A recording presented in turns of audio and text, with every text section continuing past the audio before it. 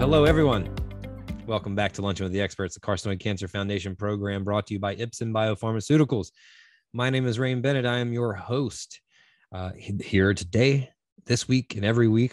And I'm a filmmaker and a writer, and I've been working with CCF for 10 years, since 2011. We create documentaries, we create treatment-based videos, we create live video series like this, but they all have the same mission in mind, and that is to spread awareness and education about neuroendocrine tumors. We all know, most of us that have been a part of this community for a while, how important that is for medical experts, for patients, for caregivers, to understand and be educated about this disease. That's our goal. That's what we're trying to do here. And then on top of that, with this show specifically, I think the NET community is really powerful, and I love to see the community that we've kind of cultivated here on the show, and the chats and comments and conversations you all have in the sidebar. I think it's just as beneficial as the information that we get from our guests. So if you are part of that community, go ahead and tell us where you're signing on from. Say hello to everybody. If you're new, tell us where you're from. Say hello, meet everybody. This community is invaluable to be a part of it. Everybody takes care of everybody. I see Florida in the house, Illinois, Washington State, and as always, a lot of Canada. I think it's because of the time zone, but hey, we love our neighbors up north. Hello from Evansville. Our daughter is a patient of Dr. Dasari. She's our guest today, so we already have some loved Dr. Dasari from folks in the crowd that are showing up for you. Folks, we always want to thank Ipsen Biopharmaceuticals for their support of Luncheon with the Experts. We couldn't do this program without their support. And we always had this disclaimer I like to read at the top of the program, and that is that the opinions expressed by our guest presenters, as well as the questions asked by the audience that you all at home, haven't been created or suggested by the sponsors of Luncheon with the Experts, and CCF doesn't endorse or promote any of the views, opinions, or information expressed or provided in the presentation, rather. Audience members should not rely solely on the opinions or information expressed by the guest, and should seek guidance and direction from their own medical advisors regarding any choices they make about their health or treatments. Now, that last line is really the takeaway I want you to focus on. We're going to give you some answers to your questions and some good advice, but by no means do we know your specific case. So take that information and advice back to the team that does, and make the best plan and path forward for you specifically. As most of us know, each case of this disease is unique, and therefore each path and plan to move forward is as well. So we've already kind of tipped our hat to our guest today, and I'm very excited to welcome Dr. Arvind Dasari. How are you, Dr. Dasari? Doing great. Thank you very much for having me on the show. Really excited. Absolutely. Yeah, thanks for being here. So for those, we clearly see in the audience, we have people who are familiar with you and your work already, which is exciting. For those that may not know you or what you do, tell us, a little bit about yourself, where you work, and the role that you fill in the neuroendocrine tumor community. I'm a medical oncologist at MD Anderson Cancer Center in Houston. I'm in the Department of GI Medical Oncology and focus on taking care of patients with neuroendocrine tumors in the clinic, and also do a lot of research to understand these cancers better, and to develop new treatments for our patients. I've been doing this for about a decade, and it's as I look back, as I was finishing fellowship about a decade ago, there were hardly any treatment options available, no FDA approvals. And it's so gratifying and amazing to see the progress we've made over this period.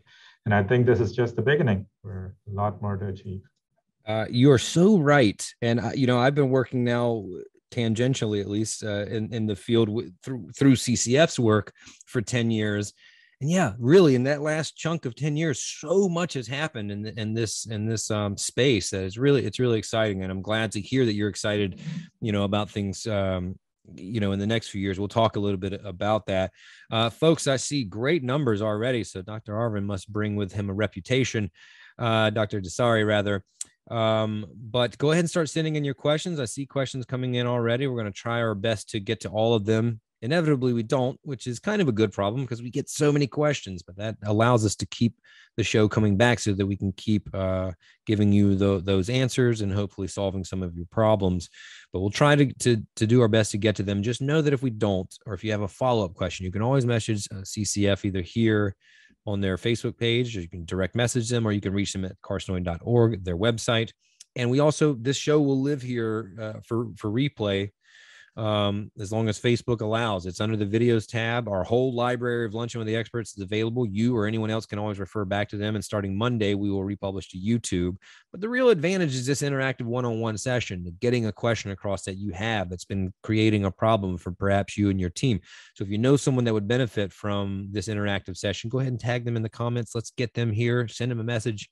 Give them a call on the phone. Let's get as many people here as possible. And to my point earlier about the amount of questions that we get, this really helps me. I ask every week. You do a great job every week. If you see a question in the comment section there on the right side of your screen that you also have or you're interested in the answer to, just under the comment, you can reply or you can like it or love it. There's a lot of emojis you can use. They all work the same way for me, folks. And that kind of effectively upvotes that question. If I see 7 people have liked that question, it tells me there's a real demand for it. So as I'm scrolling through, I'll make sure to get that one across. Hope that makes sense, but it really helps me do my job, which is, of course, to serve you. That being said, let's go ahead and start taking your questions and sending them in. Dr. Dasari, first of all, my first question is, doing the show as long as I have now, this is not the first time MD Anderson has come up in terms of the staff there and the people that we've had on the show. Tell me a little bit about that institution, that facility, and why it's such a big name. We've had a lot of the doctors from that facility here on the show, and you see that a lot in the community. But tell me a little bit about the work that's specifically done there. Yeah, I think the biggest advantage of working at a place like MD Anderson, which is an NCI designated cancer center, is that you can leverage the collective wisdom and experience of everybody there. So it's not just one person or one group or one department that makes this place so great. I think it's the team approach that we take, the multidisciplinary approach, and the collective expertise that it brings. So we have surgeons who only worked on taking care of neuroendocrine patients all their careers. Similarly, medical oncologists have done the same, pathologists who've done the same, radiologists who've done the same. And when you bring in this amazing amount of experience and expertise, that's when we make a real difference for patients and their families. Absolutely. So if a lot of the people that are attending the show today and dealing with this disease aren't necessarily at a NCI designated cancer center, right? They're not at a specialty center. And that's part of what we try to do is help people, who may not be dealing with specialists or at a net, center. For those people, how important is it to get to one of those centers? Is it imperative? Can they still benefit from the knowledge they have while still getting treated at their home hospital? Let's talk a little bit about the importance of a center like that for patients. If they can make it happen, should they? Yeah, absolutely. And as you alluded to, Rain, there are amazing facilities with a lot of expertise in taking care of neuroendocrine tumors around the country. And the way I would view neuroendocrine patient care would be a partnership between patients and their providers, and a partnership between providers at different places and institutions. So a lot of our patients, although they may not live here in Houston, come here for a consultation, for a conversation, and then we formulate a treatment plan. For some, it could be, maybe you could come back here as needed. For others, it could be, well, why don't we meet again in a few months, see how things are going, and then we'll take it from there. For others, it could be they are coming back here and getting all their treatments here, say in the setting of a clinical trial that may not be available elsewhere. So I think we can find a plan that fits every patient's needs.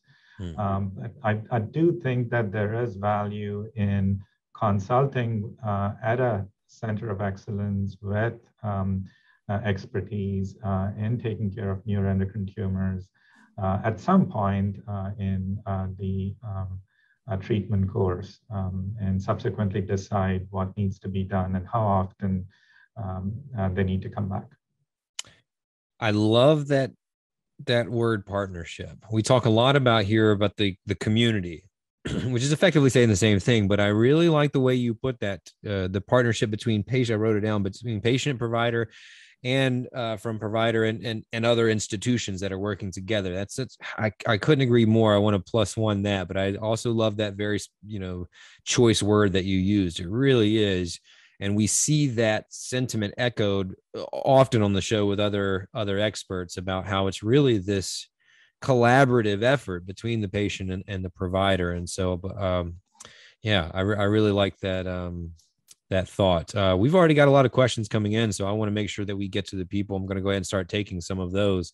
But I love talking about that community aspect. That's what really kind of lights my heart on fire. First question comes from Dutch from Atlanta. Dutch says, Dr. Dasari, I met with you actually for a second opinion between surgeries, stage 4 NETs, and you recommended oral chemo and shrunk liver tumor 50% before the second surgery. So this is not a question, just a thank you. A lot of people had liked it. That's why I saw it. But yeah, you're already getting a lot of praise, and so that specific case helped out Dutch a lot. So glad we could pass. Sharing from you, Dutch, and glad things are going well. Absolutely. So are we, Dutch. Hey, thanks for sharing that.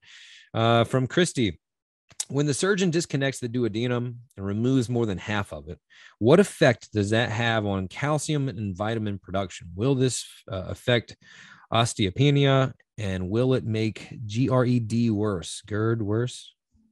I'm not familiar with that. Apologies. So I think it would depend on what other organs or parts of your intestine are being removed along with that surgery. The duodenum is typically removed either by itself when there are tumors in the duodenum, or say when we're doing a surgery on the pancreas and part of the pancreas is also removed. So all those factors come into play. And you're absolutely right in that whenever we do these sort of surgeries, there needs to be proper follow-up with regards to making sure that there are no nutritional deficiencies, be it vitamin D, B12, or other essential nutrients. So kind of having that plan in place, I think would be very, very important. And something that surgeons will partner with you, the medical oncologist will partner with you, and probably monitor and have you meet with the nutritionist as needed. Got it. Hey, thanks, Christy, for your question. And also, I just realized that GERD, GERD, is an acronym. So I had never heard that, but I am familiar with that. So, I learn every day too. That's why I love the show. Okay, next question. This is one we talk a lot about, PRRT. I'm sure we'll have several questions today about that.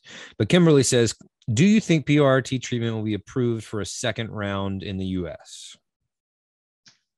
A great question, Kimberly, and that is actually an area of active debate and research currently in the community.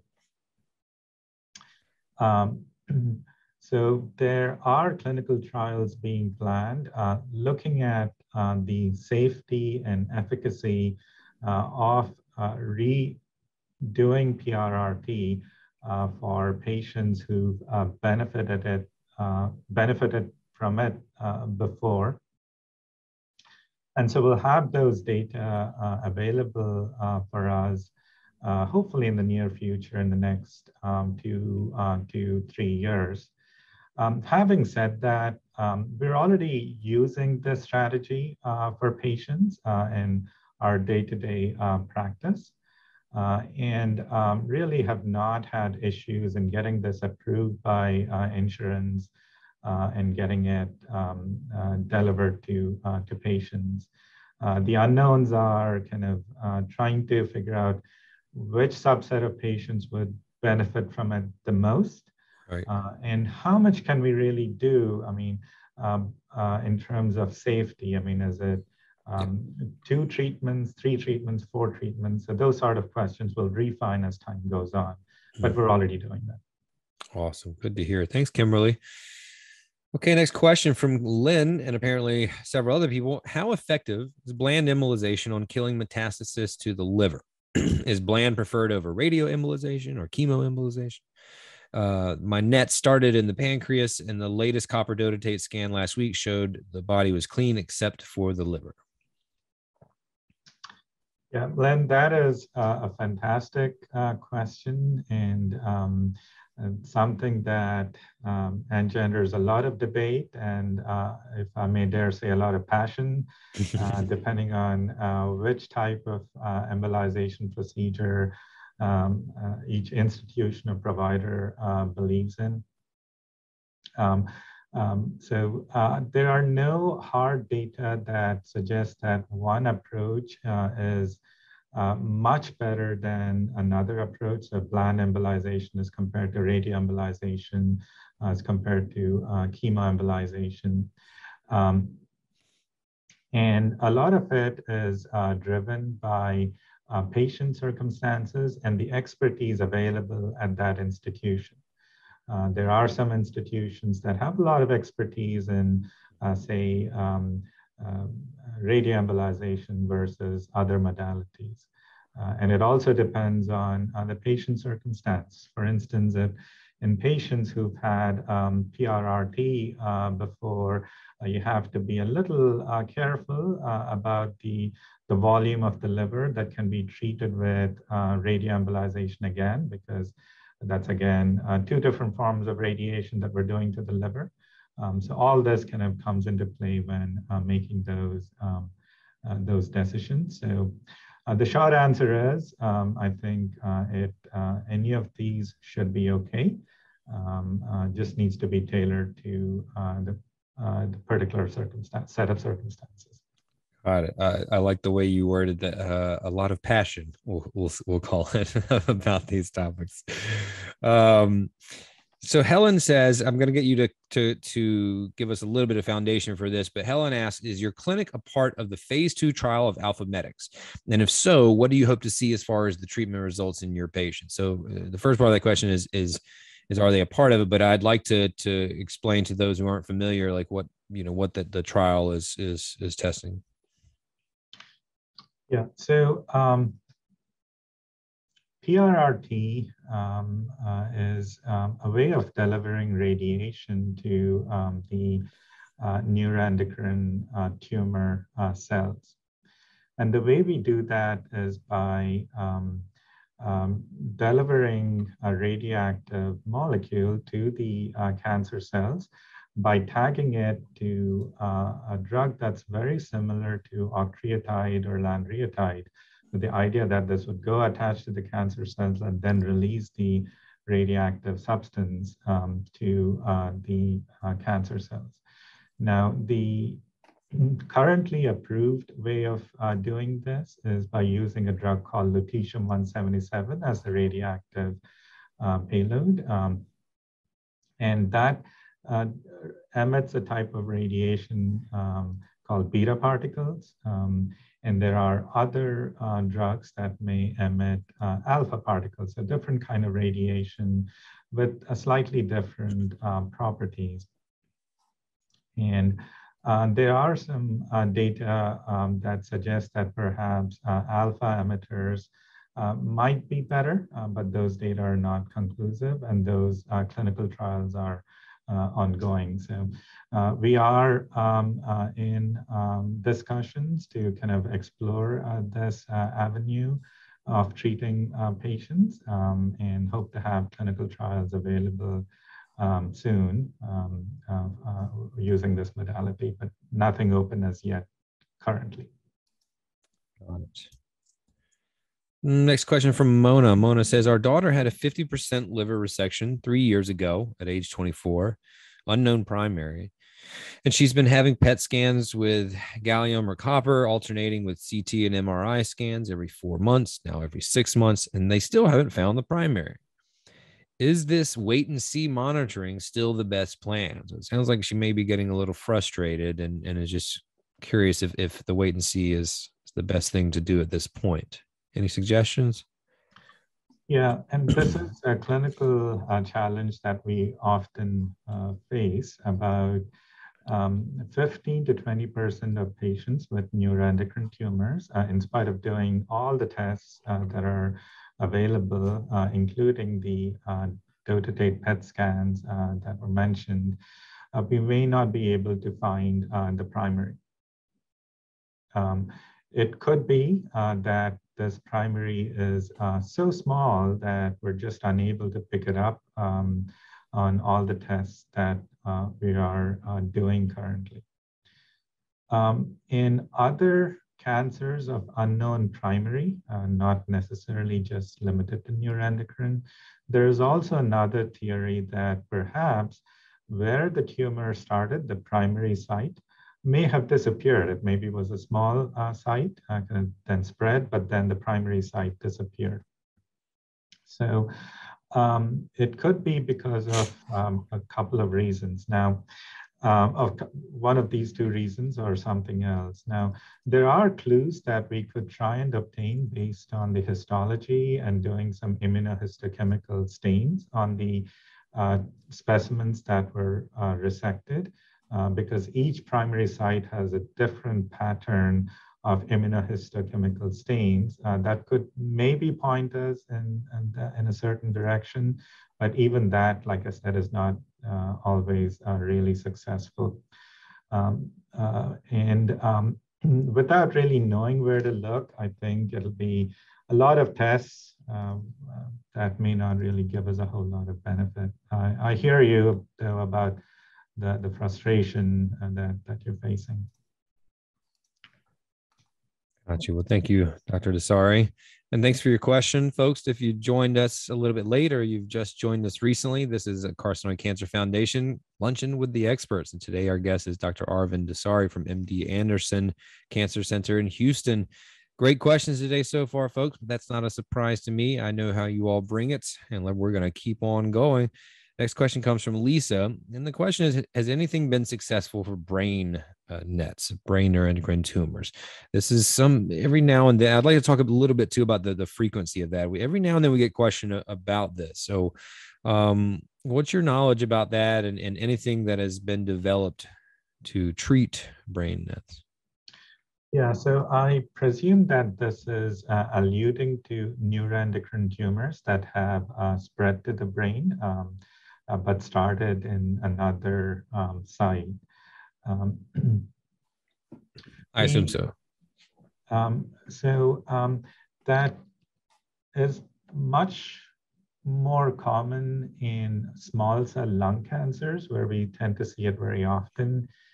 To a lesser extent, much lesser extent in lung carcinoids, and not very often with neuroendocrine tumors starting from other sites, although these could still spread to the brain. And taking care of patients whose tumors have spread to the optic nerve, so the nerve that connects the eye to the brain, to other parts of the brain. So with regards to management and how to take care of these areas in the brain, it would depend on a few things. Firstly, where is this starting from? For instance, if it's related to small cell lung cancer, then patients may need to be treated more aggressively as compared to, say, a carcinoid tumor with a small spot somewhere in the brain. In general, management of these spots in the brain would be along the lines of surgery, but that's provided it's limited to one or a few locations. Radiation can be done, again, depending on the extent of involvement, that could be focused radiation and occasionally whole brain radiation. And the patients with really slow-growing tumors that were incidentally diagnosed on imaging, we could carefully monitor them in conjunction with our neurosurgeons, neuro-oncology colleagues to monitor for any progression. What is really interesting is that we've seen patients with some brain tumors who've actually responded to PRRT treatment, because that tends to go into the brain too, just as an aside. All right. Thank you so much. From Jim says, does bland embolization rely on the same markers as radioembolization? I do not, excuse me, I do not have the markers, and I'm often frustrated by the limited treatment options available. So Jim, I'm not sure what the markers are alluding to. Are those tumor markers in the blood, like chromogranin, versus maybe an imaging modality? Yeah, Jim, if you're still around, see that comment was only a few minutes ago, and you have any other information for some clarity, let us know. We definitely want to get you some answers. In the meantime, I'm gonna keep moving forward, but we're still in the same realm. We've talked about embolization already today. Lynn has a question. Says it's me again. Will bland embolization kill metastases to the liver? Yes. Hi, Lynn. So perhaps I didn't answer that question completely last time. So it would depend on the size of the tumor and the extent of embolization.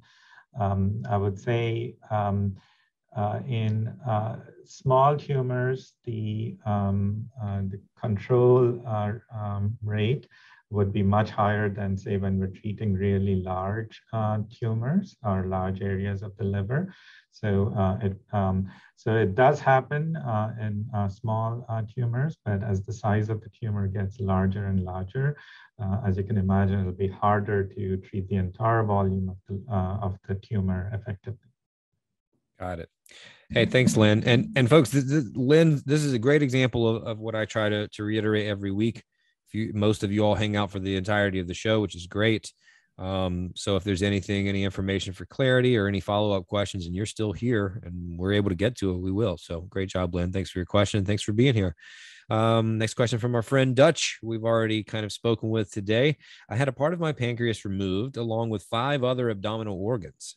Because I now have a partial pancreas, am I more susceptible to pancreatic cancer or diabetes?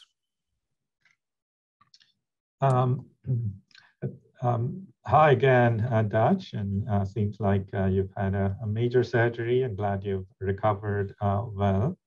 With regards to the implications of resection of the pancreas and what it means for your future health, so surgery on the pancreas does not necessarily increase the risk of future incidence of pancreatic cancer by itself, unless there is a pre-existing condition, say in the case of neuroendocrine tumors, say if there's a hereditary condition like MEN1 that could increase the risk, but certainly not pancreatic adenocarcinoma. With regards to your second question, the second part of your question about the risk of diabetes, so the 2 main functions of the pancreas are to produce hormones, which have multiple functions. The main one being kind of glucose control through insulin production. So when a part of the pancreas is removed, there could be an increased risk of developing diabetes as a result because of lowered insulin production. The second thing that we also need to remember is that the pancreas also produces enzymes that could help digest food. So again, when you're having surgery on the pancreas, that enzyme production could go down, and that could interfere with food digestion. So that needs to be monitored. Patients may have diarrhea and other symptoms, but both the diabetes and this enzyme deficiency, if they do occur, can be identified and taken care of very easily. Got it. Just heard back from Jim, who was asking the question, does bland embolization rely on the same markers as radioembolization? He said, by markers, of course, I mean receptors. Oh, okay. So yeah, again, so does bland embolization rely on the same receptors as radioembolization? I do not have the receptors, and I'm often frustrated by the limited treatment options available. Any thoughts for Jim? Yeah, thank you for that clarification, Jim. So the embolization procedures, be it bland embolization or radioembolization, as you know, the basic principle there is that we identify the blood vessels in the liver that are going to the tumor and inject those blood vessels to treat the tumor directly. In the case of bland embolization and radioembolization, the expression of somatostatin receptors is not really what we're looking at. For these procedures to be successful, what we're looking at is how well are the blood vessels reaching the tumor, and how much of what we're going to inject will actually go to the tumor versus to other parts of the liver or other parts of the body. So they don't necessarily depend on the expression of somatostatin receptor. It's more about the vascular or blood supply to the tumors. Got it. All right. Thanks, Jim. From Susan. Susan says, is it possible to use PRRT at a lower dose or some other way using radiation systematically as a way to clean up microscopic nets similar to the way that radiation is used after thyroid cancer? And if so, why isn't this being done currently? Yeah, great question. So, and that is one of the main unanswered questions in the field currently. That is, in patients who've been diagnosed with neuroendocrine tumors that can be removed with surgery, are there ways, are there treatments that we can do after surgery to reduce the risk of the cancer coming back in the future, be it PRRT or another approach? The challenge with trying to answer this question is that, as you can imagine, this would require a clinical trial where we're having one group of patients who just get surgery and are monitored for recurrence, the other group that gets surgery followed by another treatment and then monitored for recurrence. Now, the issue is because these neuroendocrine tumors are A, rare, and B, because they are slow growing and can recur anytime up to 7 to 10 years after surgery. Doing this sort of trial to definitively answer this question has been really, really challenging and difficult.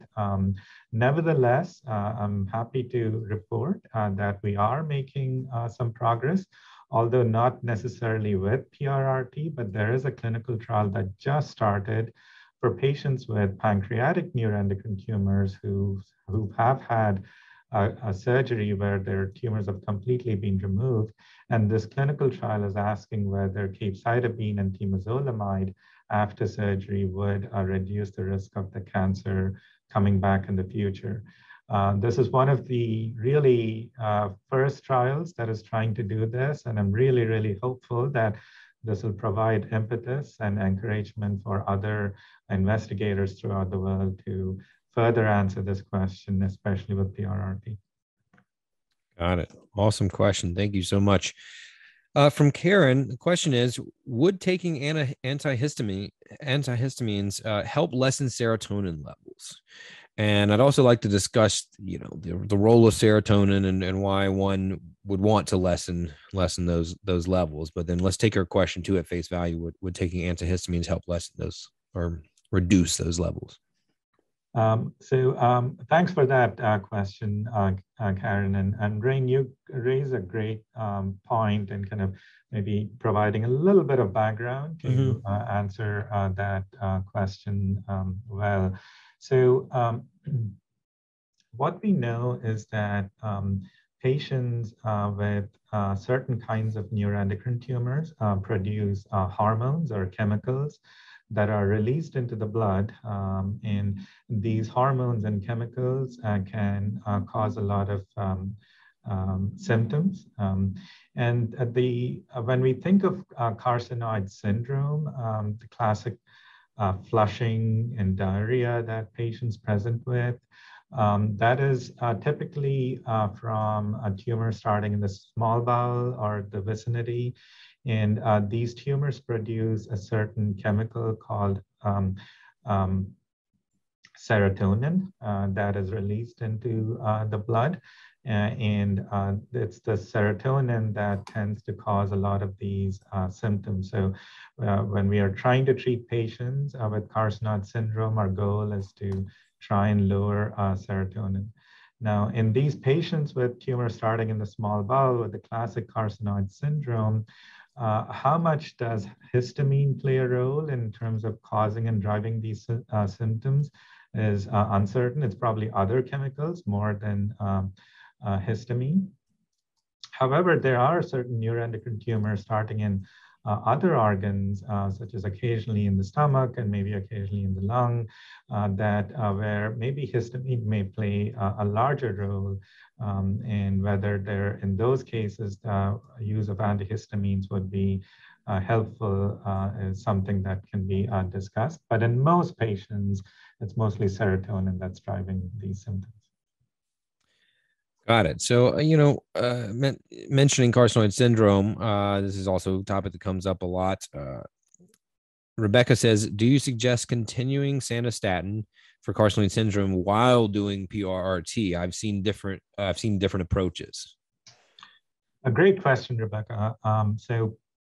The traditional approach has been that in patients who are on octreotide or lanreotide initially, and their tumors start growing, and we're thinking about other treatment options,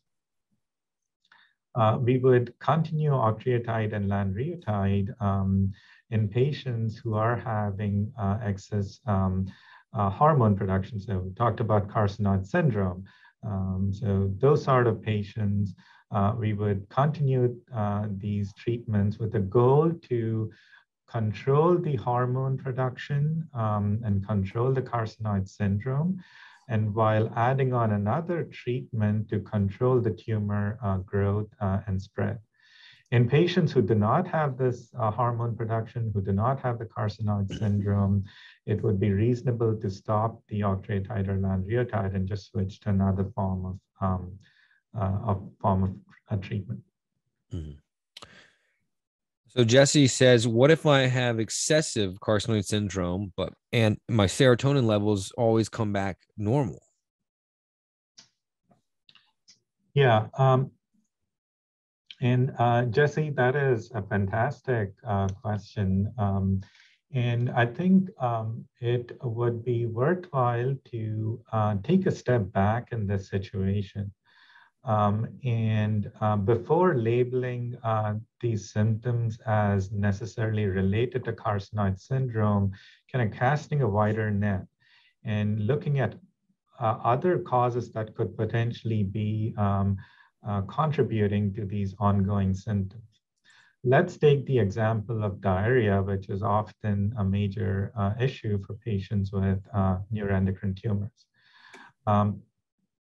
Diarrhea could certainly be related to carcinoid syndrome, but it could also be related to other issues. For instance, in patients who've had surgery where a part of their bowel is removed, just that could, post-surgery, could cause diarrhea.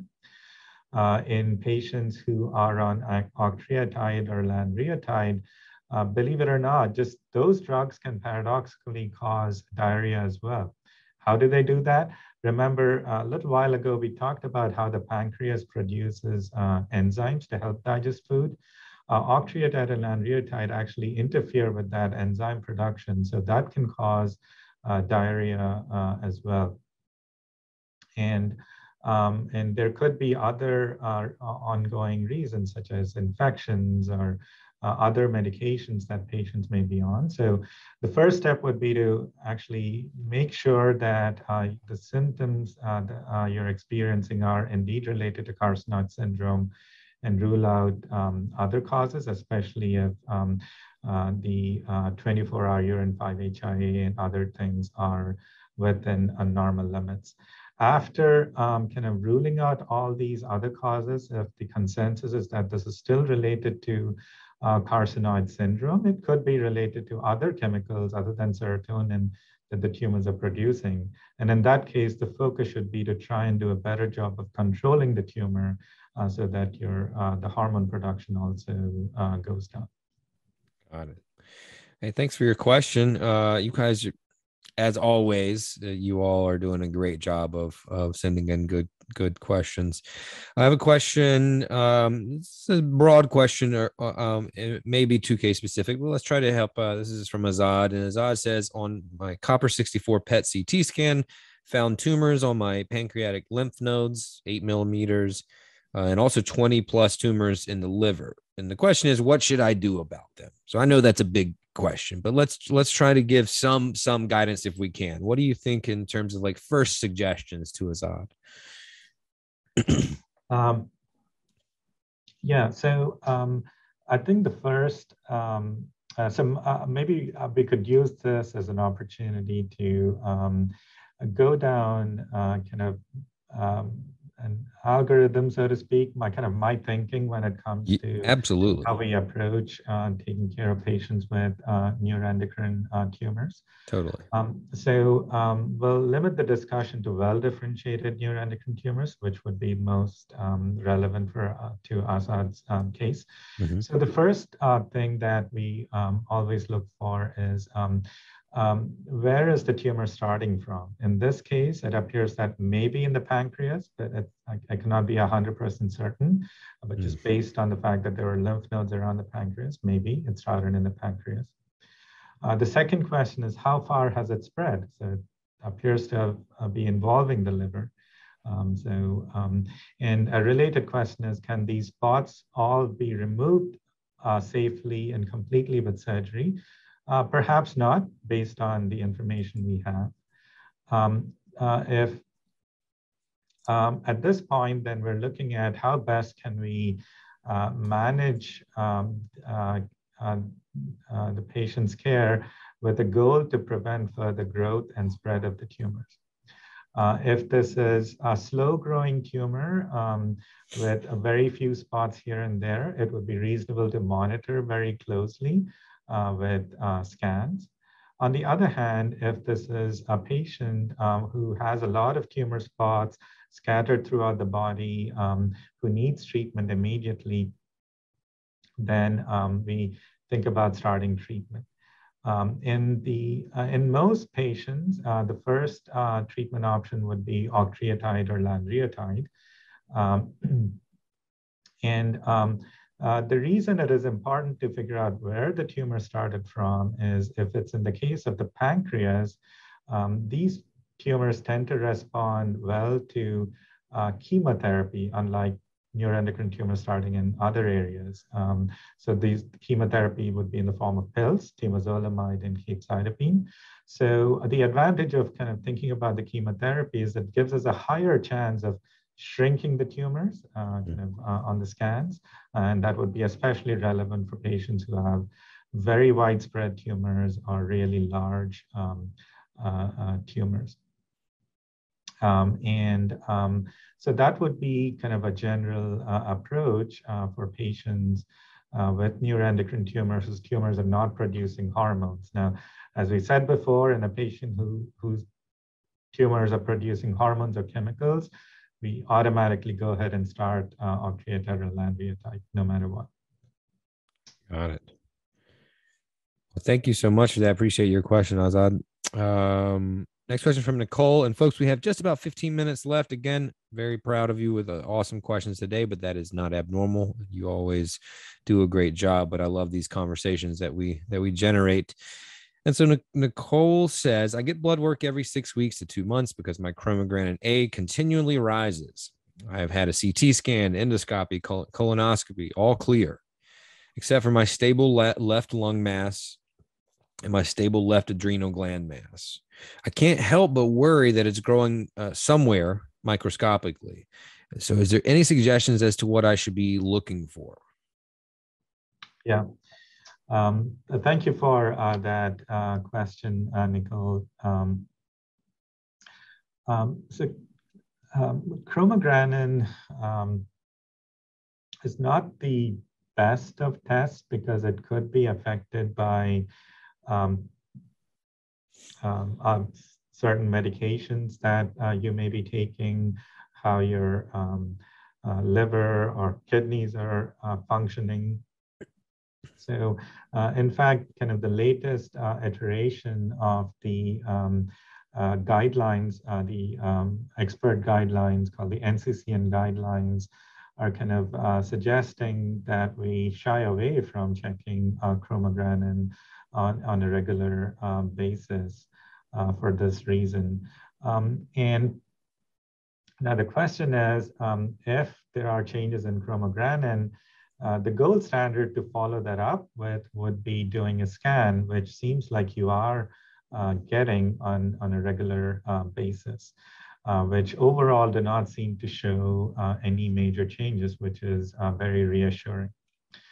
If there is concern that there is some occult growth and spread that is not being captured on the CT scan that you're getting, one consideration would be to see if there would be a role or need for getting a dotatate PET scan, because that could give you a little more information, more refined information, and perhaps hopefully some reassurance. Got it. Thanks so much. Next question from Ruby. Ruby says, does NETs or do NETs cause systemic inflammation? I've been on prednisone for 10 months for high C-reactive protein levels. Ruby, thank you for that question. C-reactive protein could be elevated because of a multitude of reasons, and it's hard to pinpoint just based on an elevated C-reactive protein what the cause could be. One of the reasons for an elevated C-reactive protein could be a cancer of any kind, including a neuroendocrine tumor, but not to the point that it would cause any symptoms, or not to the point that you would need to be on steroids, especially for such a prolonged period of time. So it might be worthwhile to make sure that there is nothing else going on that could be contributing to your ongoing issues. Got it. Thanks so much for your question, Ruby. Hope you're having a great day. Next question coming from Sharon. Sharon says, we hear progress is being made, but after 6 years, but after 6 years, all my husband with renal insufficiency to 2.1 just get sandostatin 60 milliliters every 28 days. Okay, now I'm caught up. Tried radiation on the liver, 3 large tumors. Now his NET spot has lit up his entire area, solid glow from kidneys to the liver and across to the pancreas. And even the oncologist is baffled. So it's not, I don't really see a direct question there, but any thoughts on that situation? And do you need me to read back any of that? Because there was a lot of data. Yeah, maybe I could try and summarize the information we have so far. So it appears that currently the patient is on octreotide that's been being given once a month. This is in the setting of a neuroendocrine tumor that's lighting up on a dot-to-date scan. Treatment options may be limited related to the kidney function being off somewhat based on the creatinine of 2.1 or something in that range. So, and perhaps the concern is that there's been some recent evidence of tumor growth or spread. So where do we go from here next? Essentially, that's what I get from it. Is like we hear that she starts off with, we hear progress is being made, but after 6 years with these treatments, now we're seeing that the entire area is lighting up from kidneys to liver to across the pancreas, and the oncologist is baffled. So yeah, I hear that frustration as well. So I think you're on the money there. And Sharon, feel free to clarify if we're off the mark there. But let's, any thoughts to help with some of that frustration? Yeah, Sharon. I mean, I hear you, and this is an incredibly challenging situation to be in. Given that any drugs that we put into the body need to be cleared by the liver and or the kidneys. So we need to be very, very cautious about the safety of any treatments that we're able to do in patients with, say, kidney and or liver dysfunction. Having said that, I mean, there are certain treatments that could still be done with dose reductions. With close monitoring. For instance, we are able to do PRRT in some patients with a lowered kidney function as we get more and more experience. We're able to do treatments like everolimus in patients with a lowered kidney function. So there are options. So don't give up. I think just trying to explore all options and looking at what would fit the best for your husband's situation is what I would recommend. Well, I appreciate that. And again, feel free to send us any more information if you have it, folks. We've got just shy of 10 minutes left and several more questions to get to. We're going to try to get to them all. But again, I'll reiterate, follow up with CCF if you didn't get your question answered, or if you have further questions, we'll try to get you that information. And we're here every week, so come on back. From Mervisa, I believe I'm pronouncing that correctly.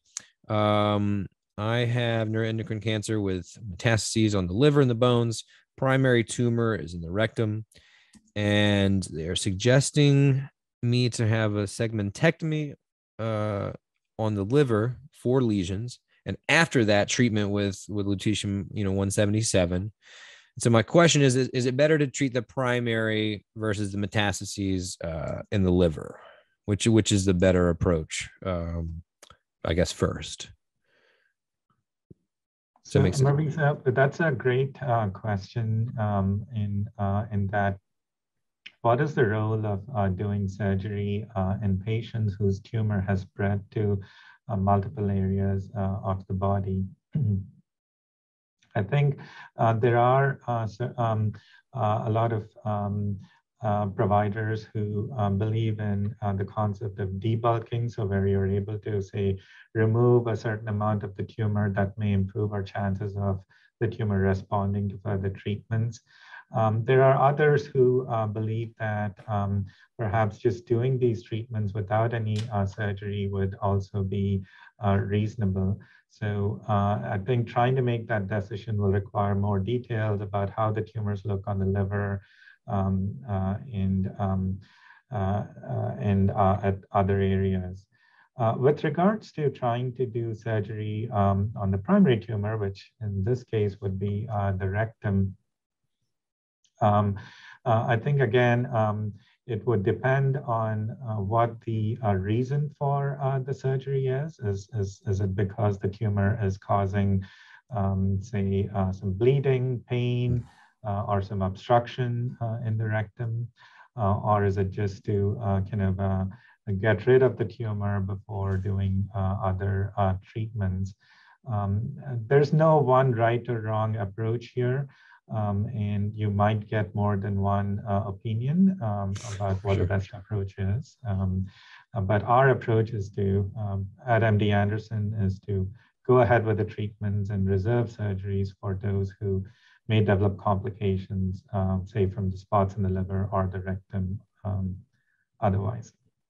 Got it. Folks, I think I have time for just a handful more and maybe just a couple. Mary says, what measurement is considered a large tumor? If there is a line somewhere, where is that line?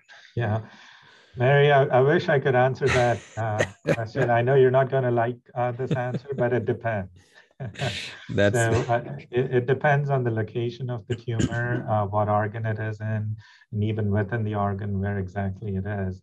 As you can imagine, say if within the liver, it's in a really critical area, a 2 centimeter lesion would be a very, very concerning, say if it's right on the blood vessel or bile duct, as compared to somewhere out in the periphery of the liver where there are no critical organs, and a tumor that's 3, 4, 5 centimeters is still okay. So, I think what would be helpful in general is, rather than looking at the size of one particular tumor, just taking a step back and looking at the total volume, say in the case of the liver, what volume of the liver is involved, and overall, let's say, is the liver functioning well or not.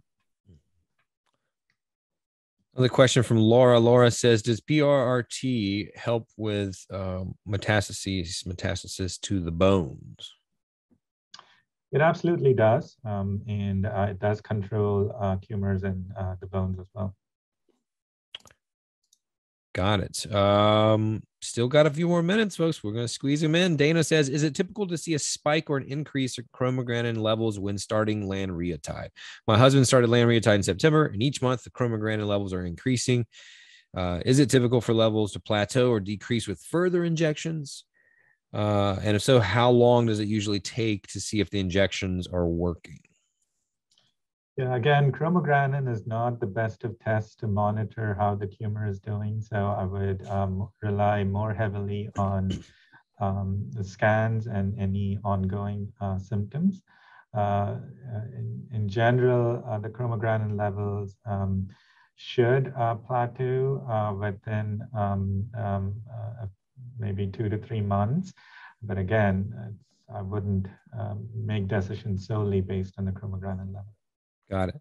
Last question, Dr. Dasari. We talked at the beginning of the program about the previous 10 years, which we called attention to how profound some of the leaps and bounds have been for this disease. Let's cast forward a little bit. What do you see coming down the pipeline that you're excited about, whether in the next few years or even the bigger picture, like 5 to 10?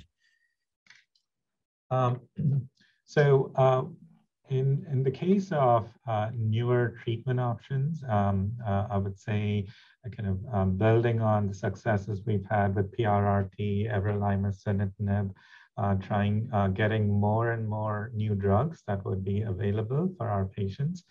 And my hope and my vision would be that a neuroendocrine tumor diagnosis would change from one of cancer to that of a chronic condition, much like diabetes or high cholesterol, where patients just live their lives without major issues. The other area that we need to also focus on is, as has been discussed multiple times, the incidence of neuroendocrine tumors has been really going up. And so we'll have more and more patients with early stage disease. So trying to figure out who do we do surgery on after surgery, who's at a risk of the cancer coming back. So trying to understand those sort of questions, I think would be helpful. The common theme to all this is doing more research in the clinic in terms of clinical trials, and doing more research in the lab, trying to understand the underpinnings of neuroendocrine tumors, what drives them, what causes them, what makes them grow and spread, and really using that knowledge to the benefit of our patients. Absolutely. Well, one comment I want to read before we go. Mona says, thank you so much, Dr. Dasari and Rain. Very informative today. We are so glad to have Dr. Dasari as part of our team of doctors. And you know what? I am so glad Dr. Dasari shared some time with us today. We appreciate you being here so much. Thank you very much. It's been really very gratifying. And Rain, like you mentioned multiple times on the show today, neuroendocrine patients and their families are so involved, proactive, in charge of their care. And that's what makes this so amazing, this community, the partnership and the teamwork. The partnership and the teamwork. I totally agree. And gratifying is such a great word. I have to agree there. I feel that same gratification working within this community as well. So thank you all, the community, as always, for being here also. And we hope this program helped answer some of your questions. I'll reiterate one more time before we go. If you have follow-up questions, reach out to Carcinoid Cancer Foundation, either here on their Facebook page. You can send them a message or reach them at carcinoid.org. And again, we'll have the video posted as soon as this program's over. It'll be available for replay, and Monday it'll be on YouTube. And thanks again, as always, to our presenting sponsor, Ipsen Biopharmaceuticals. Without them, we couldn't do this program. We will have one more episode next week, and then I think we'll take some break for the end of the year for the holidays. So my name is Rain Bennett. I have been your host. Thank you for watching, and please join us next week for Luncheon with the Experts. Stay healthy, stay safe, everyone. Bye-bye.